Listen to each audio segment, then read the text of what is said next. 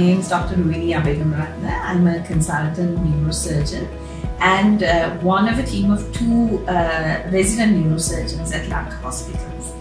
A question that I'm asked quite commonly is actually what a neurosurgeon is, as people do get us confused with the neurologists and other physicians as well. So a neurosurgeon is, as the name suggests, a surgeon, and we deal with any pathology or any ailments that arise from the brain and the spinal cord.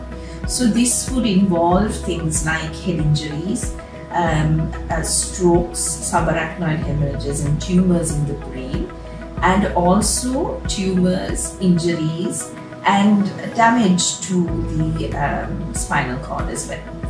We are also sometimes confused with orthopedic doctors as well, the consultants who deal with bones, because it's common ground for us to deal with the spinal pathology, which they are also involved in. But mainly in pediatrics, which involves the care of children, and in adults, we actually take out and treat ailments which are the brain and spinal.